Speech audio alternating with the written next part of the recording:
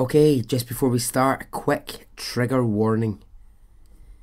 In this episode, I will be talking about violence and about some really, really extreme moments from the life of a central female character. As always, I want you to know I never tell a story for shock value. I like to tell a story to show someone's strength, someone's courage, or maybe it's just a story that needs to be talked about. And in this case, although it is brutal at points, I hope you might find some hope and some light in the story. Well, she seemed alright by dawn's early light, though she looked a little worried and weak. She tried to pretend he wasn't drinking again, but the proof was on her cheek. Word gets around in a small town, but she was proud and she stood her ground. People whispered and people talked, and everybody looked the other way.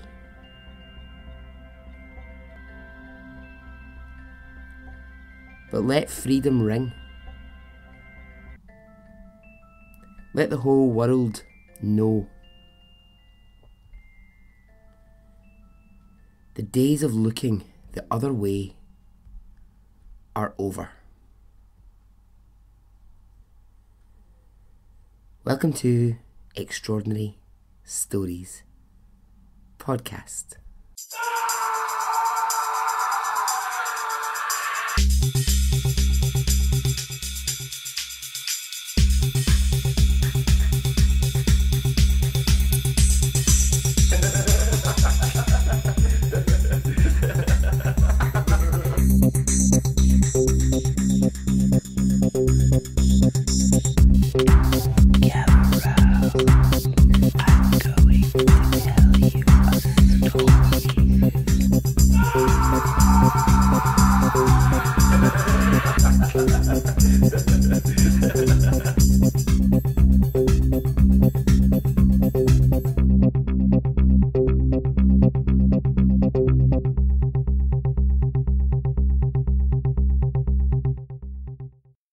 Hey, how are you? Are you well? Are you good? I am. All is well. I'm just working away on the new stories, new episodes, and pretty soon there'll be a new Patreon only episode. So if you want to support the podcast, you can by going to Patreon and finding Extraordinary Stories Podcast. So if you want to support me by sending me good thoughts, you can do that too. I fully appreciate that. Alright, before this story, which is big, which is intense, we're just going to do a couple of quick shout outs. So, hello to Maria Montoya, who has her birthday on Monday. Happy birthday to you. I'll not sing the whole song, Maria, but you know, happy birthday when it comes. Next, Joanne Little. Joanne also a birthday. Let's mix this up. Let's mix this up. Happy birthday to ya. Right, you're getting the Stevie Wonder version. Joanne, have a nice birthday. Chelsea Hopkins Allen. Hello, Chelsea. Chelsea is an artist making gorgeous art, and I'll put up the link so that you can find what she does. Claire Smith, hello Claire. Thank you for being forgiving when I got my Claires mixed up in the online world. I just got all the Claires confused, and I hate doing that. Hate getting anybody confused with anyone else, and I just made a wee mistake. So thanks for being understanding, and thank you for the vagina video that you sent me. Right, hang on, you filthy-minded beasts. I know what you're thinking. Claire sent me a very funny video of a Scottish woman using all the many names that we have in Scotland for a vagina. So it was nice and innocent. So when I say vagina video, keep your smutty thoughts to yourself. And lastly, in the shout-outs. Part shout-out, part apology. I made an error. I missed out saying hello to someone who is one half of a couple who listen. So I said hello to Sarah, and I didn't say hello to Jess.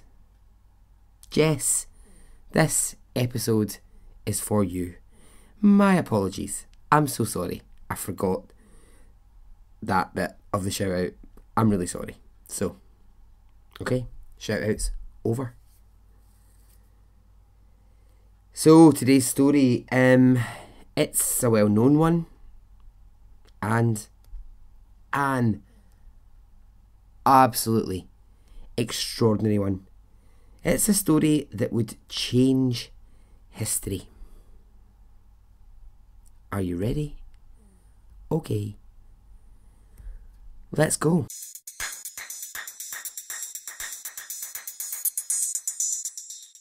Francine Hughes was born in 1947 in Michigan. She was born to a mother and a father who had the kind of relationship which was very typical of the time. I mean, maybe not in every household, but certainly in a huge number of households, in a huge number of relationships. It's very reflective of the times. 1947, the role was really that the female was there to be the woman who cared for her husband and who met his every need. Men were the dominant one in the house, and the women were subservient to the men. And this is how Francine's mother lived her life. And it's what she kind of instilled in her children at a very young age and into Francine. Hi. Sorry. Hi. Oh yeah, I'm just getting a call from feminism from the future telling you to get your fucking act together. I mean, I'd love to say in 2018 we've moved on dramatically, and yes, of course we have. But, you know, there's still places where those values still exist. I'd like to say, luckily, none of the women, I don't think, in my life. So I was sort of racking my brains when I was thinking about that. I was like, I don't think any of the women in my life live like that or are subservient to men. So I know I'm wandering off of the point here. Yeah, so just to continue to wander off the point, I must just tell you this, right? So I live in a bit of Glasgow that's I'm just maybe like a mile outside of like the hub of the west end of Glasgow, which is, you know, considered to be like, you know, the bit where it's all happening and there's lots going on in the west end. It's very metropolitan, it's really exciting. But I live in an area where years and years and years ago, and we're going back a long time ago, it used to be considered an area where a lot of older people would live. That's not been the case for a long, long time, and now it's filled with young people, it's filled with young professionals moving into it, there's new families all the time. It's a completely redeveloped, changed area. But there are still a few of those generation who are a bit older who still live here. And anyway, so I'm in a shop, right, across the road from me, about maybe 2 weeks ago, and there's a woman in front of me, and she's one of these like old Glasgow women who's clearly just got old values, and I hear her talking to the woman who's serving her, and they're basically taking the piss out of a male member of staff because he'd done something wrong. I wasn't quite sure what it was he did, but he either like dropped something or he got something wrong or he did something. And she actually, I'm standing behind her in the queue and I heard her saying to this woman, oh, you see, that's the thing. Men, what they need is they need a good woman. They need a good woman in their life because they're absolute. Men are terrible without a good woman in their life. That's what they need. Oh, they're useless without them. Literally, my blood was boiling because I wanted to say to her, shut up. I know you're from a different generation, but it's 2018. Men are fine. Men can cope. We're okay. We can exist. Do you know what I mean? I hate that idea of, oh, men, they just need a good woman in their life to sort them out. Oh, fuck off. Get that idea. Get that in the bin. Get that in the bin. I'm bored of it. So bored of it. I'm also so bored. Yeah, but I'm also incensed by the same idea that a woman needs a man. Oh, no woman needs a man. That's absolutely ridiculous. It's absolutely ridiculous. So when I hear that, part of me gets annoyed, but also part of me goes, okay, you are of a different generation, and I get that those values were instilled in you from people who were born in the same time as Francine's parents were born. You know, the 30s, the 40s, when actually those values and those ideals existed in a family. So I can kind of forgive it on that level. It's not going to stop me being annoyed about it. Anyway, sorry. Went way off topic. Back to Francine. She was one of 6 kids. And while her parents, Hazel and Walter, they did a few different jobs here and there, they didn't have a great deal of money. They were a pretty poor family. A large part of the reason that they were poor is that Walter, Francine's dad, was a bit of a drunken bum. He was a fan of having a drink, and sometimes he would drink for days at a time, and it meant that he just kept losing job after job, and money was really tight in the family. However, all the way through this, Francine's mother, Hazel, she fills her with the idea, you just have to get on with it. That's your job as a woman.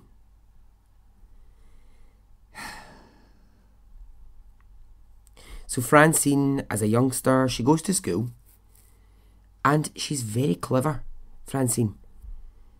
All descriptions of her at the time will say she was always that child in the class who just got there a little bit quicker than the rest. She was always the one who finished the book first or completed the sums first. She was really smart. But unfortunately, she'd grown up in poverty.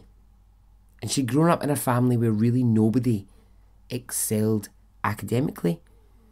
So, great that she was smart and that she could read and that she could do all these great things with her brain, but where was that ever going to take her in life? Because, as her mother had instilled in her, your job as a woman is to make sure your man is okay. At age 15, one of her and her friends, they go to a dance in the local area.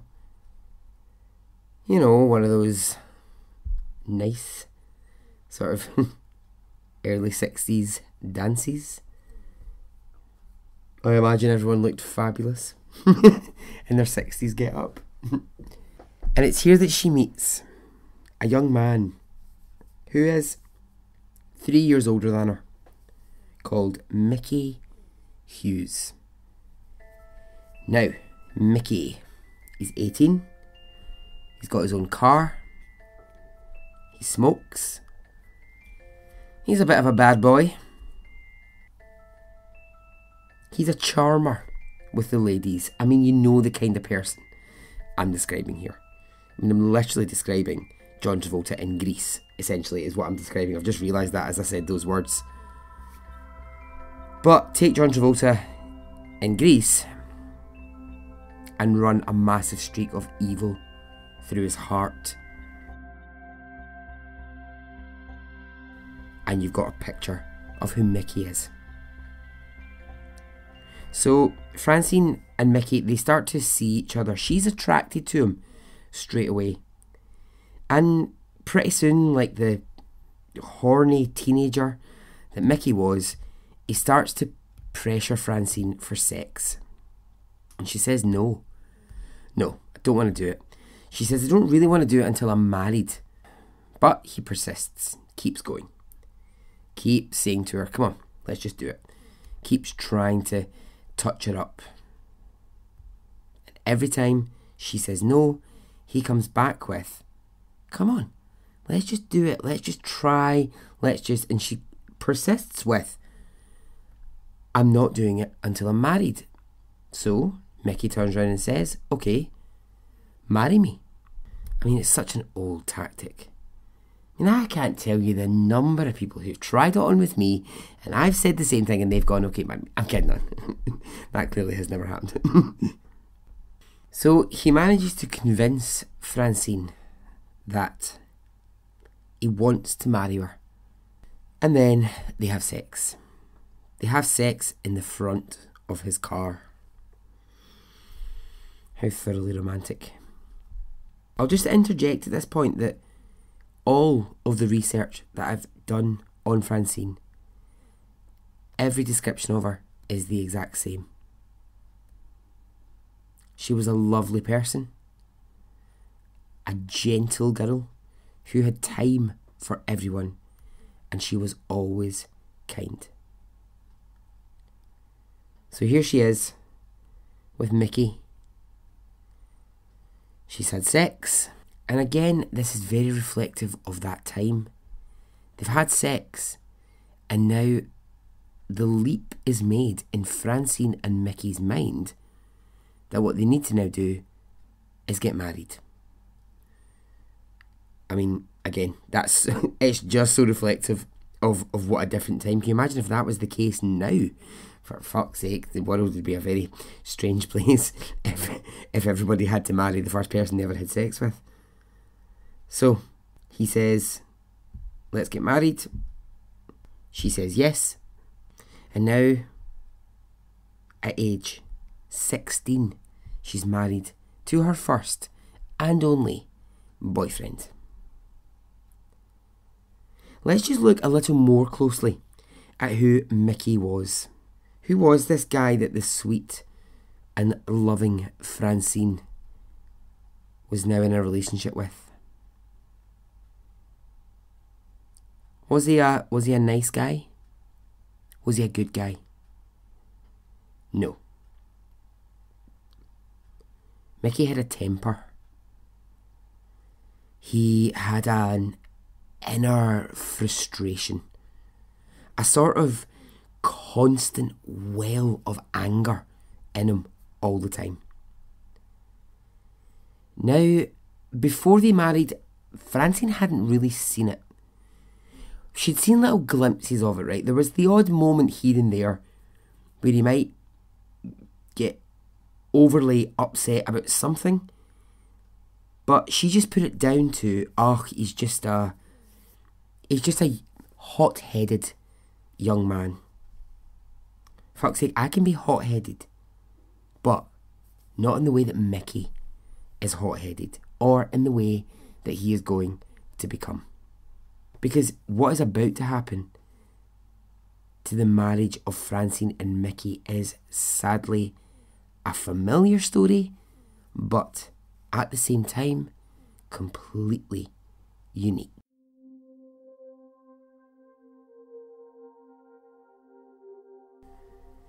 As a newly married couple, they don't have much money. Mickey doesn't have a job, and so they move in with Mickey's parents. It's not really ideal when you're young, you're just married.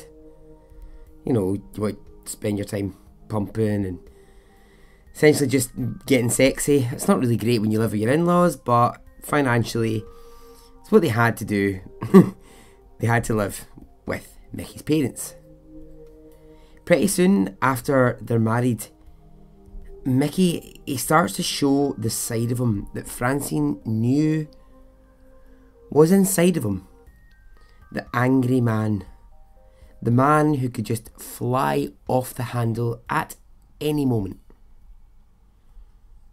One day he comes home and Francine has bought herself a new top. And the new top, it shows a little bit of her cleavage. And the way that it's cut, it shows a little bit of her stomach. And Mickey loses the plot. He goes insane. And he tells her to take it off. Now, I said earlier on, Francine was lovely and kind, but that's not to be mistaken with being meek. And she tells Mickey to fuck off. And she says to him, no, I'm wearing this top. And in response to that, he turns really violent. He grabs Francine's hair and he yanks her, throws her to the ground. Francine gets up and she runs into their bedroom. Mickey chases her, and when he gets into the bedroom, he rips the top off of her body, shouting at her, "Learn how to behave." I'll just repeat that. Learn how to behave. Immediately after, Francine apologises to Mickey for the top. And she says, I only wanted to look good for you. And he says, I'm sorry, I got angry. It's just that other men will look at you if you wear that kind of top. And you're mine. I don't want any other men looking at you. I will add here, and keep this in mind, Mickey's parents are in the next room listening to all of this. This really fascinates me. I think surely his mum or his dad must have felt like maybe they wanted to do something, step in, help out, but they didn't, and it continues. It gets worse. Francine can do nothing right. Mickey flies off the handle and he attacks her for the slightest thing. If they're at a party and she happens to glance over at someone, he will beat her black and blue that night, accusing her of looking at someone else. Again, they're still living with his mum and dad. They're listening to this entire thing and they do nothing. So, they're only married a few months and Francine leaves. And that's strength. I love that. She goes. She moves back in with her mum and her dad and she says, I'm done with them. I'm over it. So long, Mickey, I am not living this life. But her mother, and again, I'm going to say this one more time in this episode, a sign of the time, her mum gives her terrible advice. And she says, the men don't mean it. And it can't really be that bad. I think you have to go back. Oh my God. I mean, I know it's the time. And I know it's the family structure, but come on. While she's away from Mickey, Francine discovers that she is pregnant.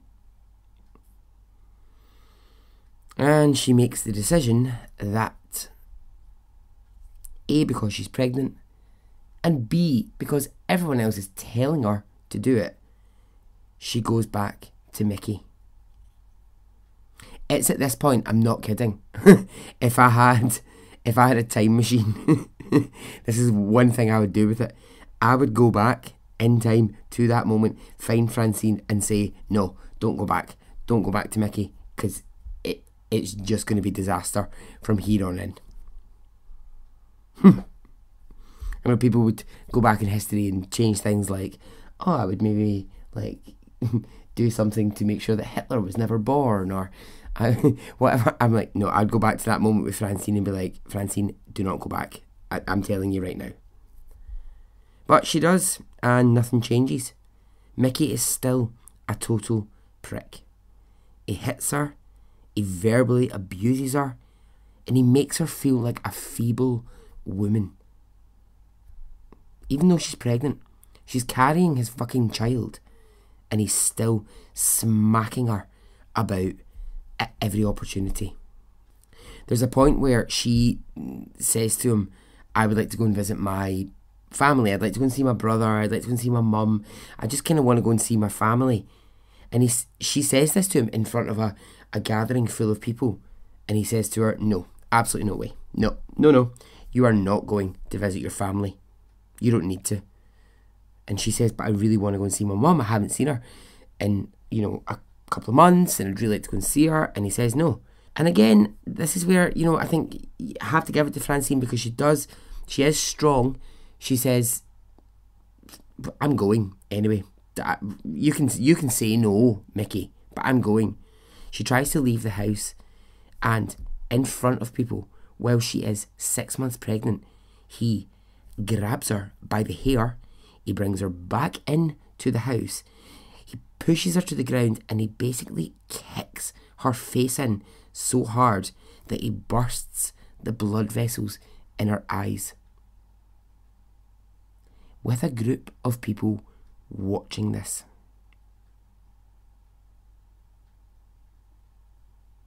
At that point, Francine decides not to raise the fact that she wants to go and see her family again. It's just not worth it. So Francine gives birth to a baby girl, and they call her Christy. Now, with the birth of a child, Mickey tries to get his act together and tries to hold down a job so that they can finally move in to their own home. They're finally free of living with Mickey's parents. So he's working in a factory and he's earning money. So Francine, Mickey and Baby are all living together in their own space for the first time. Does any of this calm Mickey down? No. He's still hitting Francine. He's still slapping her face at social gatherings. He's threatening her that if she ever leaves the house without him, he will beat her when she gets home. He still has this irrational fear that other men are trying to steal her. Now her friends are saying, do not put up with this. And she's just making excuses for him. He's the classic manipulator. It's the classic, I'm going to beat you. I mean, I hate to say that in such a throwaway fashion. Of course I'm not saying it in a throwaway fashion. But you know what is the classic? I'm going to beat you black and blue. And then what I'm going to do is tell you, I'm really sorry, how much I love you. And then everything's fine. We'll go back into the next honeymoon period of everything. Everything will be fine. But that threat is always there. That threat's always building. This is entirely what he is operating on at the moment. So life continues for the small family, but pretty soon there is a new addition. Another child is on the way. Francine is pregnant again. By the time that she is pregnant with her second child, Mickey has really increased his drinking, and he is even more violent. In the neighbourhood that they live in, the neighbours are fully aware of everything that's going on, because Mickey would lose the plot and he would literally pull the house apart as he attacked her. He would kick furniture over, he would break lamps, he would pick up like anything that he could find and throw it at her. He would rip things off the wall, and he just continually left Francine in these states where her entire face was black and blue and covered in blood. So he's not working at all. And the reason is because he drinks all the time. He cannot hold down a job because he cannot turn up sober to a job.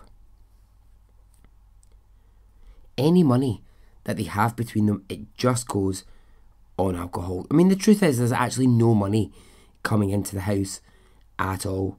Friends, family, people were trying to give Francine little bits of money here and there that they could, because, you know, she had one child, she had another on the way, and no money. So Francine decides that she needs to do something. So what she does is she goes to apply for welfare and to ask for help. And there's some ridiculous law at this time that says a household can't apply for welfare unless the man in the house signs the forms. So Francine's there and she's like, well, I don't want him to know that I'm having to ask for welfare, because that will just cause more problems and I don't know what to do. And God bless this wonderful human being at the welfare office who sees the cuts on Francine's face, who sees the scars that she's got on her, and says, you know, you could divorce him. And Francine is really taken aback. And she says, I don't know how to do that. I don't know how to go about doing that. I can't afford legal fees. I can't afford any of this. And that wonderful human being says to Francine, look, all you need to do is fill out a form. And it's done. It says, you know, you want a divorce. And she says, okay, I want that form. I want away from Mickey. And she's told that the fee is, I think, $10. At which point she says, I don't have $10. I don't have it. I don't have any money. I don't have a penny to my name. And that person in that welfare office pays the fee for Francine to fill out the divorce form. So she fills it out, goes home, knowing the rage in him and what he's capable of. She still leaves. So, does he react well? No, of course not. He beats her absolutely black and blue and he tells her, wherever you go, I will find you. But she leaves. She gets out of there. So, away from him and divorced, she sets up on her own with a lot of help from friends and from family. So now this is a real chance for Francine to be free, to be away from the monster. So she gives birth to the second child and, you know, she's now a single mum. And she does a great job on her own. She sets up a home. She prepares to just have these kids, raise them by herself. But who should knock on her door? Well, Mickey, of course. Again, good work here from Francine. She tells him to go. She says, I'm not interested in getting back together. Good, strong. Now we can all agree that that's a strong, proud moment for Francine. But he keeps coming back. He just won't take no for an answer. And when he comes back, he threatens Francine. He's got her now basically into a place where she's living in constant terror of him. Any move that he makes her flinch, makes her scared. And he wants sex from her all the time. And she's scared to say no to not having sex. So he keeps coming back. And as strong as she tries to be and not let him into her new house, her new life away from him, she lets him back in every now and then. They have sex. Francine ends up pregnant again. This is now child number 3 with Mickey. However, she's still living independent of him. Months and months pass. And this really does my head in. So many people are saying to Francine, go back to him. They're all making excuses for Mickey constantly. Oh, he's better now. He's got a job. He's stopped drinking. So what? He's still the biggest tool going. He's still the biggest fucking tool in the world. Francine, she's got now 2 young kids. She's pregnant and she is saving every penny in the world that she has to try and make the best of the situation that she's in. But here's what's going to happen next, and this is just such an annoying bit of the story. While they are separated, Mickey gets into a car crash and he's pretty badly damaged. So his legs are broken, there's some injuries to his body, and he has some head injuries. And when Francine hears about it, she doesn't rush immediately to the hospital. She's in no rush to ever see Mickey. But from the pressure of other people in her life, she agrees that, okay, she will go and she'll visit him in the hospital. After all, they've got 2 kids, a third on the way. Okay, maybe she should go and see him in the hospital. So she does, they talk, and Mickey, of course, in his hospital bed says, I'm sorry. I want you back. I didn't mean anything that I did before. Over this time, as her pregnancy develops, she starts thinking maybe it wouldn't be the worst idea to get back together with Mickey. I know. The collective sound of you all saying, oh God, no, Francine, is deafening. I can hear it. I can hear you saying it. I can hear you saying, no, don't do it. Oh God, at this point I just was like, no, Francine, you're doing so well on your own.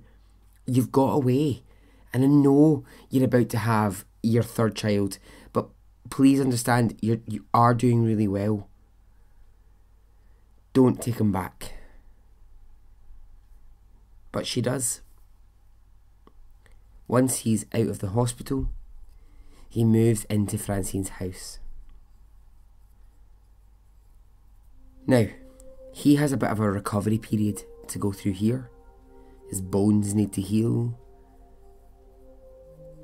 And the entire time that he's recovering, he makes Francine wait on him hand and foot. Everything. He demands everything of her at every second. And she does it. She gets him everything that he wants. She gives birth to their third child. Mickey's now out of his recovery period, and the three of them are living in the house together. The house, which I will say was Francine's place to escape to. That was her freedom. She's now found herself in a situation where she's living with the man that she escaped from, with 3 kids. Whenever they argue, whatever they fight about, he gets really threatening towards her. And she's still got the guts to stand up to him, and she says, "Look, I've done it once, I will leave you again." And he says, "No, you won't. Because if you do, I'll find you wherever you go." So for the next few years, this is how they live. Constant beatings. Francine living in total terror all the time. The kids start to grow up. Their first child, by this point, Christy, that first baby girl that they had, is now 12 years old. And this has been 12 years that they have been together. It's just insane that they've been together for 12 years, and she's gone away, set up on her own, and he's wormed his way back into her life. And here they are living together again. Mickey's behaviour towards Francine is awful. He hits her on a daily basis. He flies into a rage over nothing. He continues to just demand sex from her all the time. And she hates sex with Mickey. But refusing it, well, it would probably end in him smashing her off a wall. What she desperately doesn't want at this point is, with 3 kids and Mickey to deal with, she desperately doesn't want any more children. But because Mickey is so insistent upon sex all the time, she falls pregnant one more time. Oh my God. This is now going to be the 4th child with Mickey. So at this point, I'm just going to tell you about Mickey's mum. You'll remember, this is the mum that they lived with when they were newlyweds, when they had just married. Now, I know mothers love their sons, but this was something insane. So the mother's name is Flossie. Flossie thought that her boy Mickey was just the greatest guy in the world. His mother defended every action that Mickey ever took in his life. If she ever saw Francine with a bruise on her face, a cut lip, scratches in her arms, marks across her head, she blamed Francine. She used to say to her, "Francine, don't upset Mickey. Don't upset him. Don't upset my boy. Don't upset my son. Fuck off." There was a night where Mickey went for Francine with a knife, ready to stab her. And Francine, she managed to get herself up and out of the situation, and she ran to Flossie's house, and she said to Flossie, he's come at me with a knife. I'm terrified. I'm terrified for my life. I'm terrified for my children. And Mickey's mother's response was,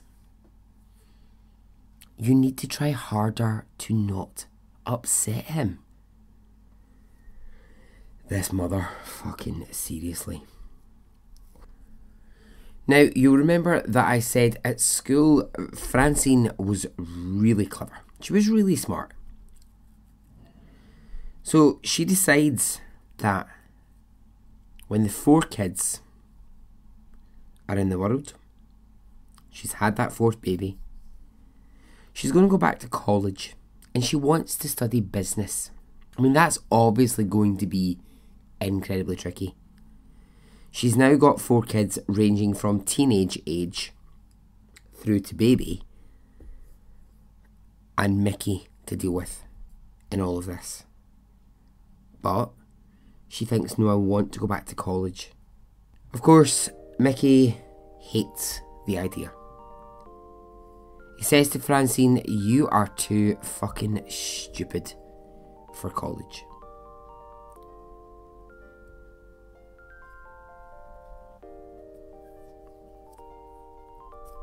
However, she applies, and with a government grant, she gets into college and she starts her studies.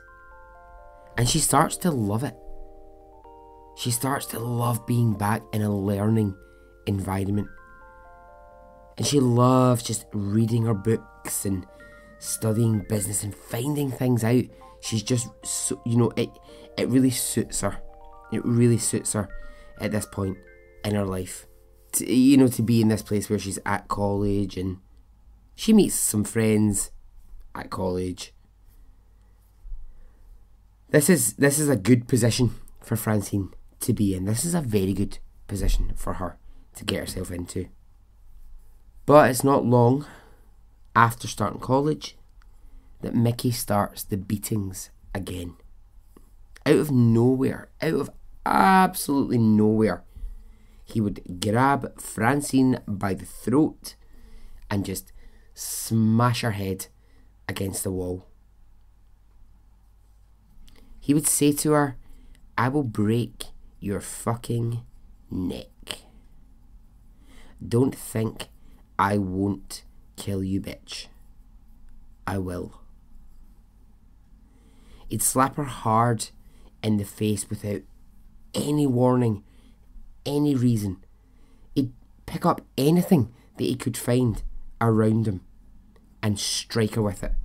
And then, when she was on the floor, he'd take her by her hair and drag her through the house.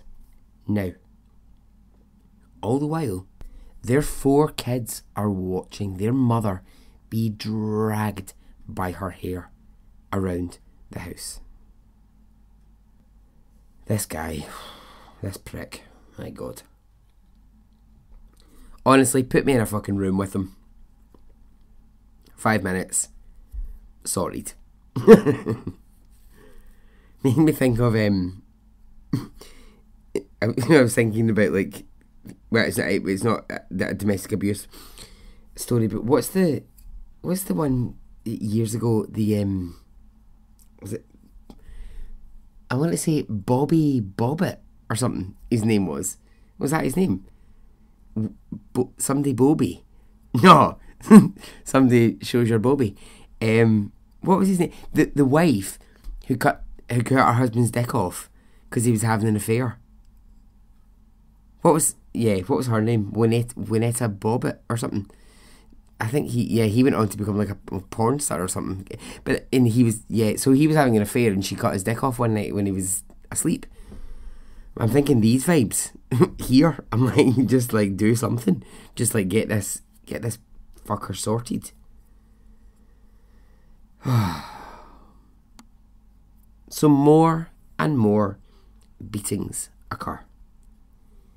He chokes Francine at one point, to the point where she almost stops breathing. And she manages to get out of the house and get away from him. She gets into her car and she drives as far away as she possibly can. She's driving, and Mickey is following her in his car.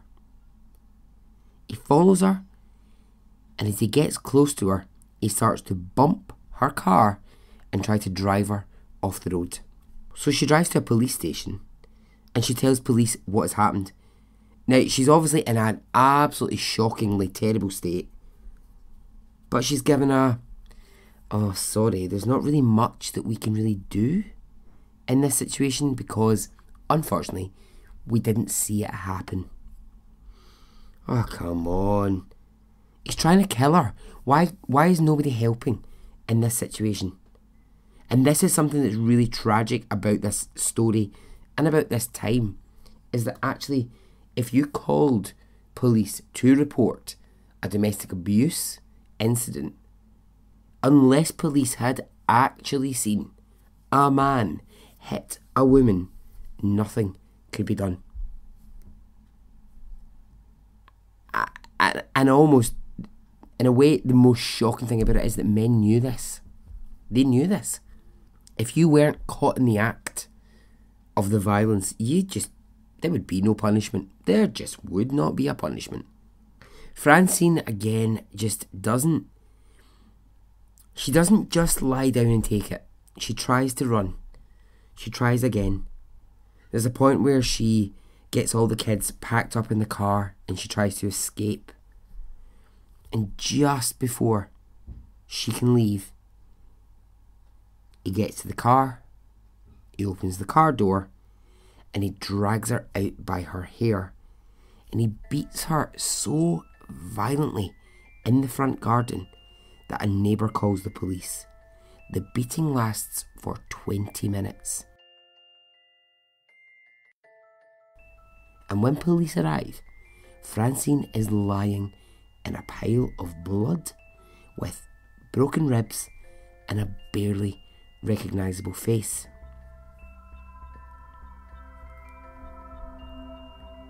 Like I just said, police, they didn't see the beating. So actually, there's no punishment for Mickey. He gets taken away. He gets a fine over something stupid like he was cheeky to a police officer, or, in the back of the car he hit a police officer when he was in a rage. Nothing. He gets no punishment for that attack upon Francine. Feel free to scream your head off, because that is honestly how I feel.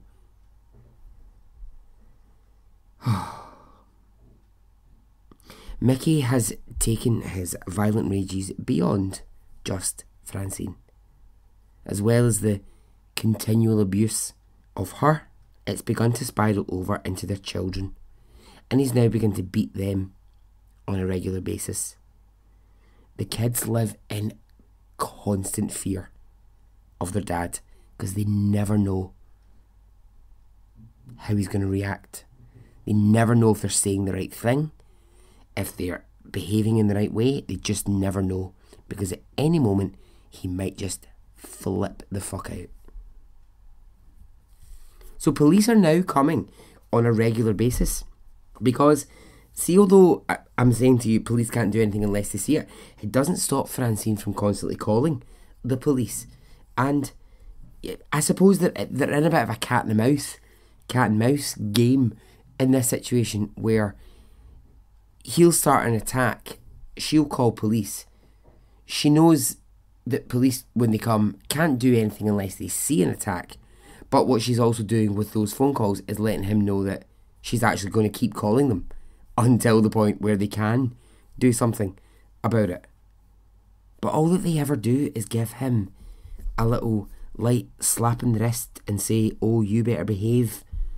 Oh, just you calm that drinking down." Nothing ever really happens. So she's still trying to go to college when she can.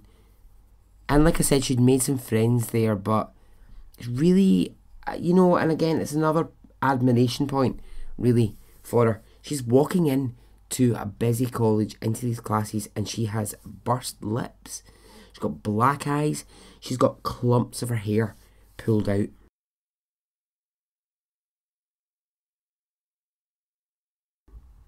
We're going to go to March 7th, 1977. And this is the point where the story reaches its climax and makes it a truly unforgettable story. It's a usual night at home. Francine's there, Mickey's there, the 4 kids are there. Mickey is incredibly drunk, and he decides that on this night he's going to let Francine know just how much he hates her going to college. And how he does this is he takes Francine's books from school and he starts to, at first, just open the books and he rips pages out, tosses them onto the ground. A page here, a page there, throws the book down. Then decides he wants to take it further, and what he does is he puts all of her college books into the middle of the kitchen floor. He lights a match and he sets fire to the books. He turns to her and he says, "Well, I guess you won't be going to school anymore." Francine is devastated and she begs him to stop. But, book by book, he throws them all onto the fire in the kitchen until they're burned. He gets water and he puts the fire out and he grabs her by the throat and he says, "If you think about going back to college again, I will kill you."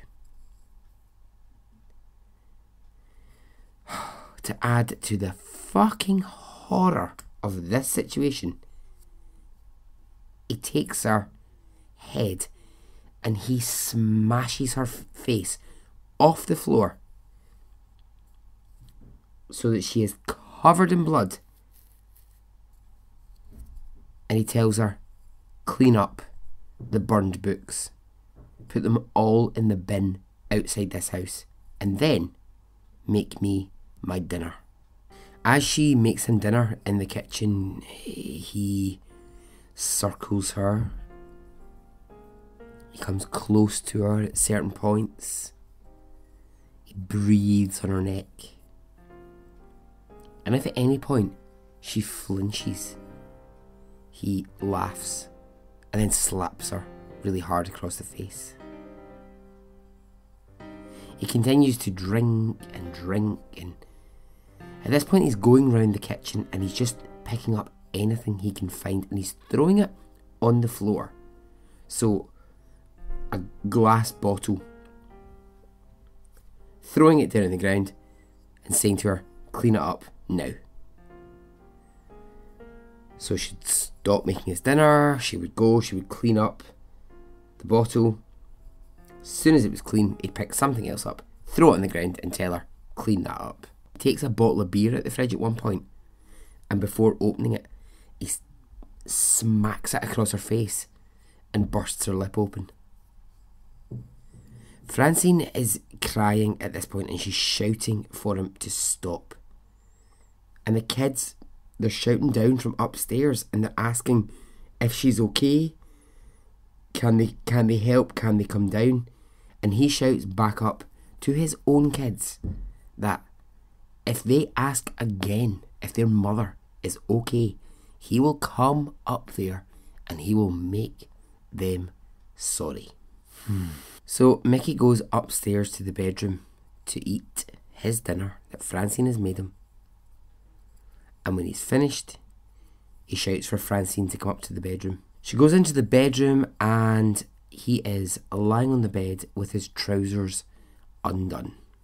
He is expecting sex.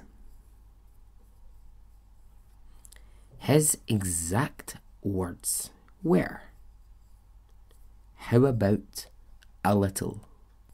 I mean, this is so tragic. This is so tragic, but she knows at this point that if she says no, it's another fucking knife held to her throat, or the kids get attacked, or he breaks her ribs again. It's just another round of this if she says no to sex. So she has sex with him. He falls asleep after sex, and Francine goes back downstairs. Now we all have our breaking point. Every one of us has it. And Francine's has arrived. Along with her breaking point also comes, and I love these moments in life, there's a really beautiful moment of clarity for Francine. And this is what it is. She realises that the years of abuse, the psychological terror, the watching her kids live in fear, the burning of her college books, and the fact that this was never going to change, all in that moment comes in to clarity for Francine. And what she does next, when that moment has arrived, will always be remembered and will be her legacy. Francine goes down to the cellar of the house. She finds a can of petrol that they used to use for the lawnmower. She goes up to the kids and she says to them, "Get dressed and go to the car now." Once they're in the car, she creeps into the bedroom. Mickey is lying asleep on the bed, passed out drunk, and she pours the petrol that she's found around the bed where he sleeps. With the kids in the car and with all of the strength that she can find, Francine Hughes lights a match and she sets fire to the bed in which Mickey sleeps. She runs immediately to the car. Her kids are there and she drives off. As she leaves, the fire explodes through the house and the whole house begins to burn down. She drives straight to a police station, and when she gets there, she says, "I did it. I killed him. I did it." She explains to the police the story of her life and what she's just done. The fire services get called to the house and they do their best to extinguish the fire. The fire is put out, and when firefighters go in to the bedroom, they find Mickey's dead body still in the bed. He had died from a combination of smoke inhalation and severe burning to his body. So now the trial begins. And of course, this is really difficult.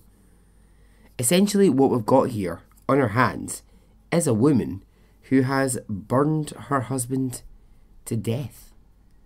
And the charge is first-degree murder. So if you're just looking at that really from the outside, if you don't know any of Francine's story, if you don't know what that relationship is, the headlines will tell you, woman sets fire to husband while he sleeps in bed.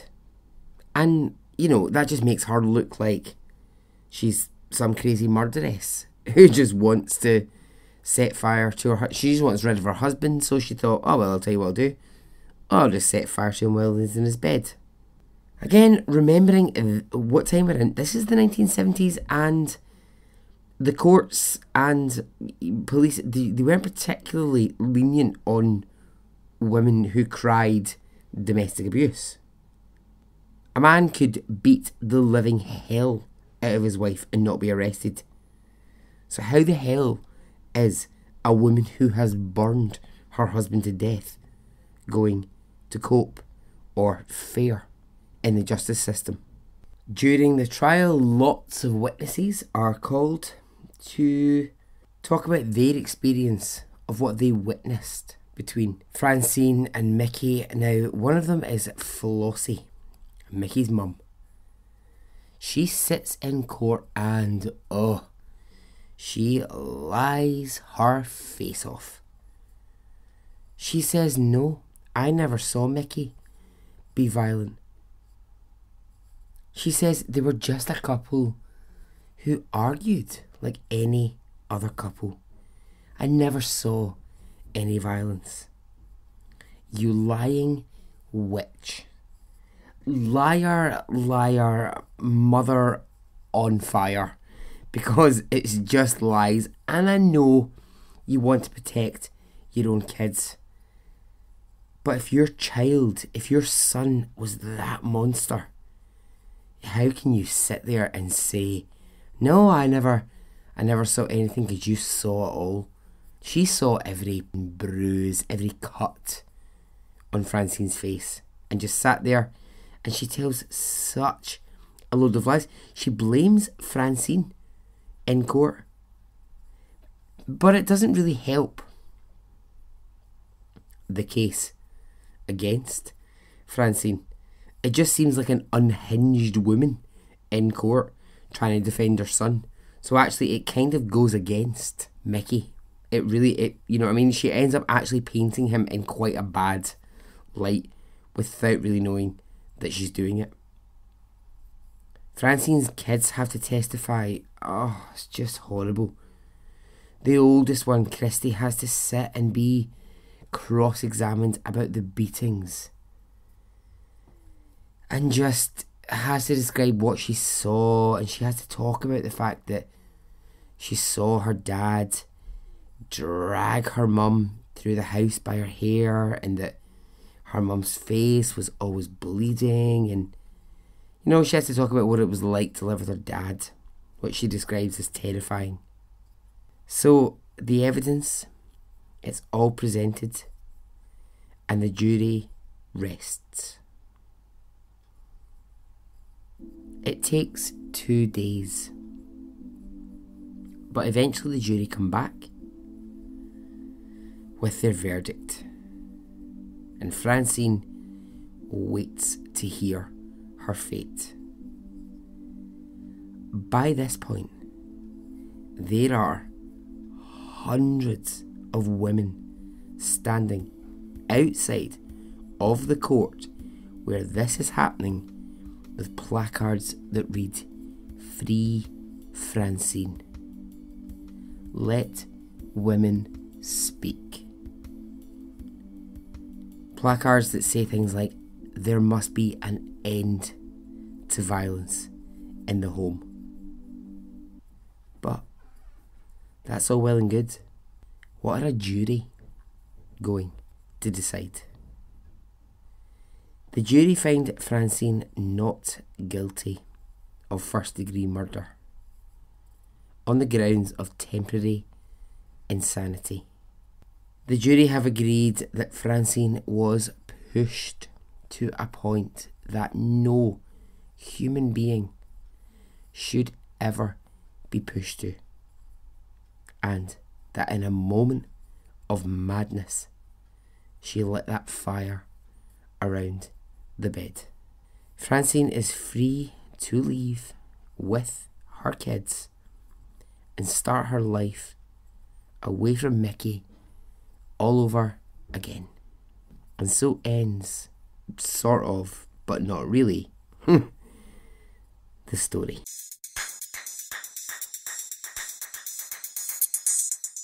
I say it doesn't end the story because It was really, the Francine Hughes case, it really was just the start of a bigger discussion.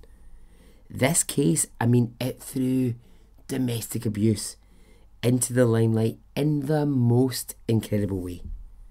Suddenly, people were writing to Francine and saying, I've been going through this for years. My mother lived like this for years. People were really coming out and going, this is also my story. I too am in a relationship where I am utterly miserable and live in constant fear of my partner. There was a book written called The Burning Bed, and it sold millions. And public awareness was growing really fast. Really, really fast.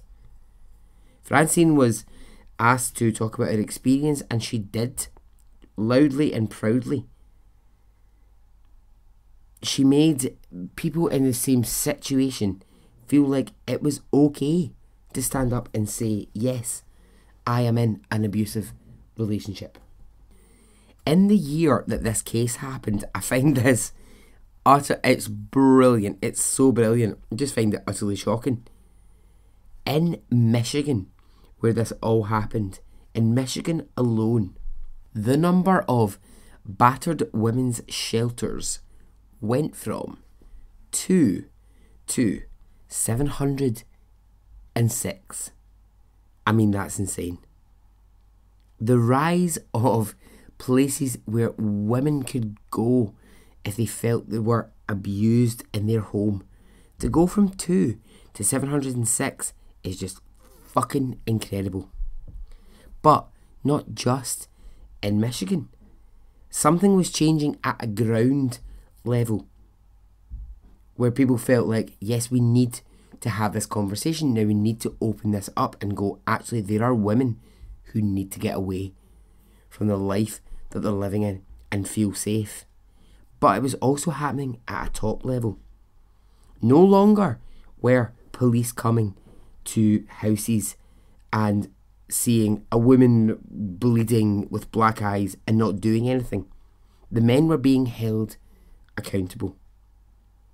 The Francine Hughes case made domestic violence one of these things that people could just not pretend anymore that they weren't seeing. In this story, I mean, it's awful because Flossie, Mickey's mother, she is the person who saw it all and just pretended it didn't exist. But it took her son being burned alive in a bed for her to actually see that if you subject a person to 13 years of torture, there is a breaking point. Of course, there is a fucking breaking point. Okay, I'll wind this story up now. In brief, Francine went on to live her life. She raised her 4 kids. I don't think Francine's life beyond this was perfect. So she trained as a nurse and she remarried. Now, lots of reports will tell you that Francine took to drinking quite heavily, taking some drugs, and that her 4 kids have all, in their own way, gone off the rails. They've all had their own misdemeanours in life. They've all not necessarily ended up on the straight and narrow. When I look at that, I think I can kind of understand it, because, like I said in the beginning, this is it is quite unique. Domestic violence isn't unique. Domestic violence isn't unique, but Francine's story is. So I can understand how her kids might have been so badly affected by it that their own lives need a bit of meaning, that, you know, their own lives have spiraled into something else, and that, you know, she herself, you're not telling me that Francine just walked away from that court case and went, oh well, that's it, well, you know, I've been found not guilty, he's dead, everything's fine. No, of course not. There's years of abuse and torture in her head that's never going to change, and her kids grew up watching it and seeing it, so they also lived through it. Francine died of pneumonia in 2016, but I think the really important thing to remember is that, yeah, maybe her life spiraled out of control towards the end, but Francine Hughes, for me, stands as such an important figure, because I think that story really awakens people to something that cannot be something that we just pretend we don't see. It can't. I know this is a touchy subject. I know that it's a hard one. It's not easy. But, my philosophy in life, just because it's not easy doesn't mean you should avoid it. This wasn't an easy... I wavered on telling this story. I really was like, oh God, I don't know if I want to open up that world. But, once I got even just the slightest little hint of it, I was like, no, this woman, I need to tell her story, because I have so much respect for her. I know that ultimately there will be but there will be people who are on the side who go, well, at the end of the day, she still killed a man. She still actually lit a man on fire. But it's all about context for me. I'm not saying murder's okay. I would never say murder's okay. But I'm saying in this circumstance, in this one circumstance, I'd be hard pushed, I think, to not stand with Francine in that moment, because there just was no other way for her to escape. How was she ever going to get out of it? The time was never going to allow her to get out of it. And yes, those actions were drastic, but that's when someone is at the absolute edge of desperation. That's at a point where someone has got nothing else that they can actually do. So anyone who would say, okay, yeah, but she still killed a man, she still did this, I would then say back to that, have you ever been at the point where you just didn't know another way out? When you had been subjected to that almost daily for 13 years? I don't know. It's thorny. It's difficult. Alright, well, get in touch.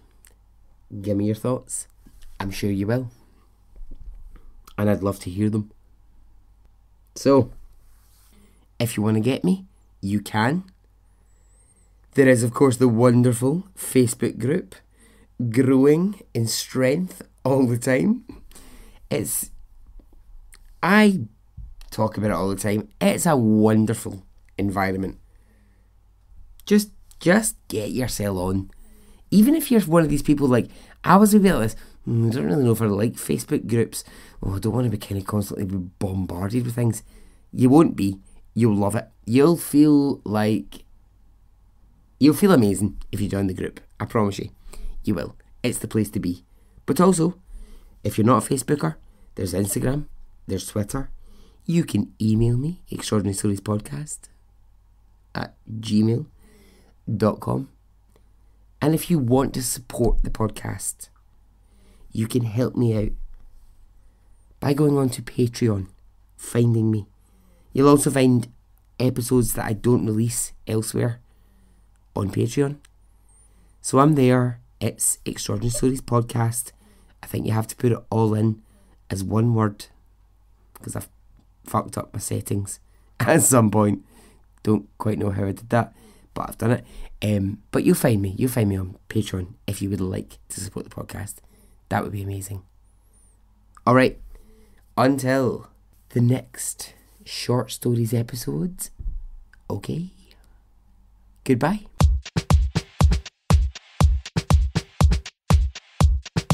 It didn't affect me really one way or the other.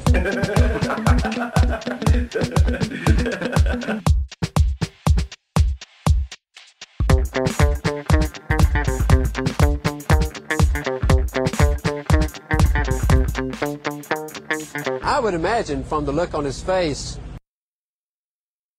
let's get it on, let's do it, let's get it over.